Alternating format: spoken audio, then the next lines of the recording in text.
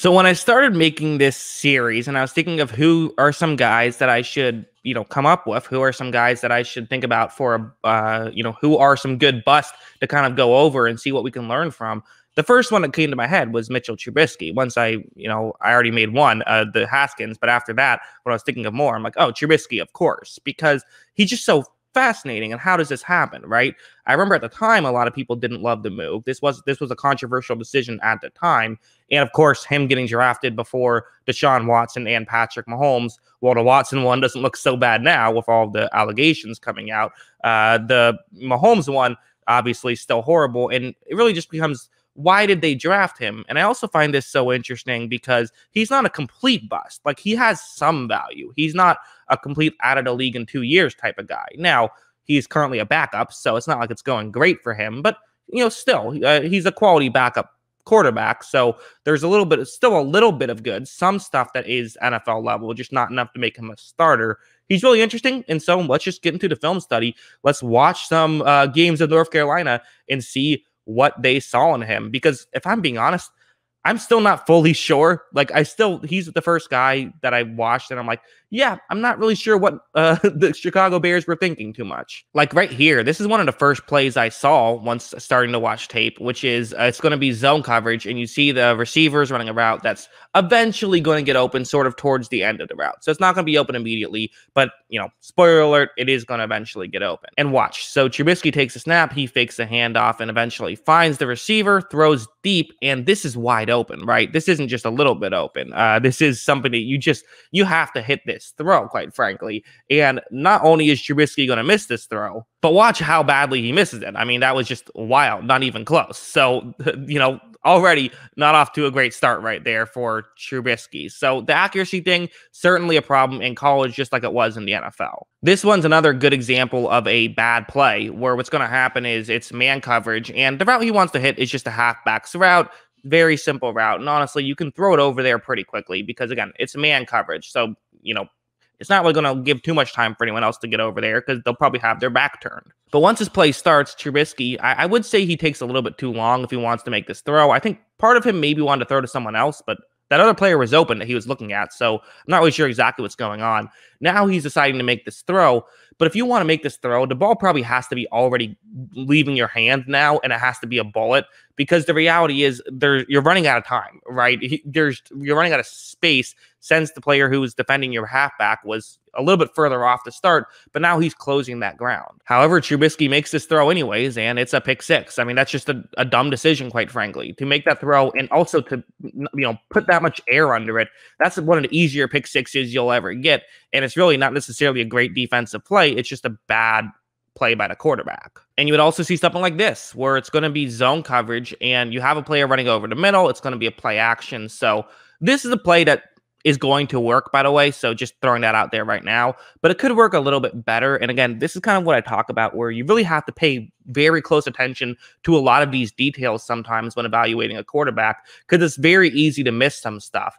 And what you're going to see here is how he kind of uses his eyes to get himself and his teammate into trouble. Because on a play like this, really, it would have been much better for Trubisky to sort of look to his right if he's planning on throwing over the middle, just to do that. When you do that, it can kind of get players to stay further away, and you could open up things over the middle. Watch. Once this play starts, you're going to see that there, is clearly an opening over the middle. This guy's wide open, but I've circled a defensive player in black right there. So I've circled him, and really, he's the guy who, if Trubisky was looking closer to the top of the screen, then he would run over there, and you'd be opening things up over the middle. But instead, Trubisky is just staring down his receiver, which is going to allow this Miami defender to kind of read the play and get back in it a little bit. Now, as you see, it doesn't end up mattering. It almost does, but it doesn't. But that's my point, is that he put himself in position to fail a little bit. And in the NFL, when he did that, it wouldn't work out. It would work out horribly. So now you may be wondering, well, Jackson, if everything he did was so poor, then why did he get drafted? And I have a couple of thoughts. I mean, again, it's hard. I don't want to just completely sit here and use hindsight to say, oh, what a mistake. And, I'm not sure exactly when I'm posting all of these. This is my fourth one of these videos that I'm recording. I might post it a little bit earlier than that. But all the other ones, I saw it. I get why a mistake was made. I can see it. This one is a little bit more difficult. I think I can still see it to some degree, though. Like you would see something like this. It's sort of a mid-range throw, but it's going to be a man play, cover two man. You have a player running over the middle. So maybe that it's not necessarily the highest degree of difficulty, but it is going to be a good throw. Like as you see, Trubisky takes the snap and look at the throw. Very accurate, very well timed.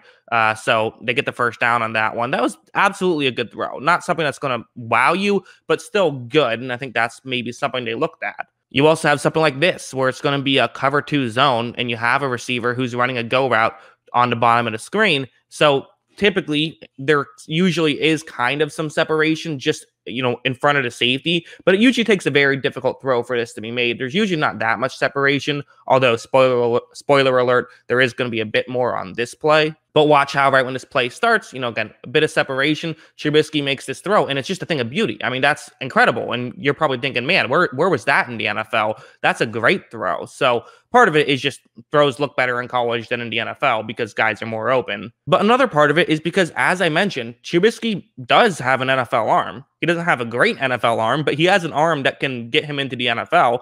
I mean, it's been fine for him with the Bears. Like, he hasn't been great, but if he was drafted in the second round, people would have said, hey, good draft pick. So it's not like they were way off. The difference between a second round quarterback and a number 2 overall quarterback is huge. But I'm just saying that, like, he's not this awful quarterback prospect by any means. He just was never something that I think was going to be great. And so that's why the number 2 pick kind of is confusing. And part of it almost makes me wonder if they just got blown away by some highlights, especially his rushing highlights. I didn't really get into that here, but I mean, you guys know, you've watched Trubisky. We all know that he can move, and he's really good at scrambling, keeping plays alive. And he was even better at that in college. So I do wonder if that was a bit of it, of just people liked that. His pocket presence is very good, which is something that I like to talk about a lot.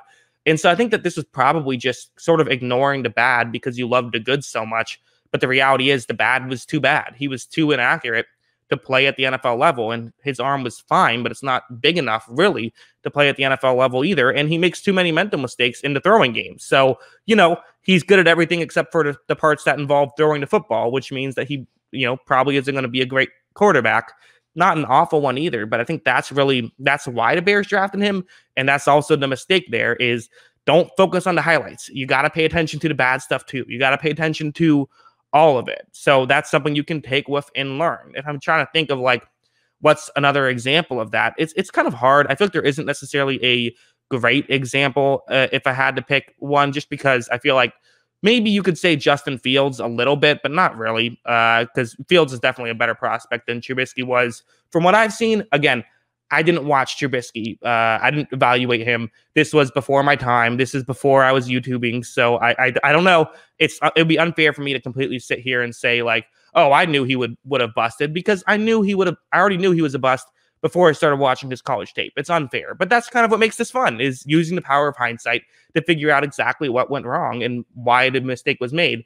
And so, yeah, controversial opinion. I think they should have drafted Mahomes there, but that's what I think. Well, no, I almost said, what do you think? We all think that, but that's what I think about Mitchell Trubisky. What do you guys think about him? Am I right? Am I wrong about the evaluation? Or is there something else that I completely missed? Definitely feel free to put that in the comments below. And of course, as always, thanks for watching.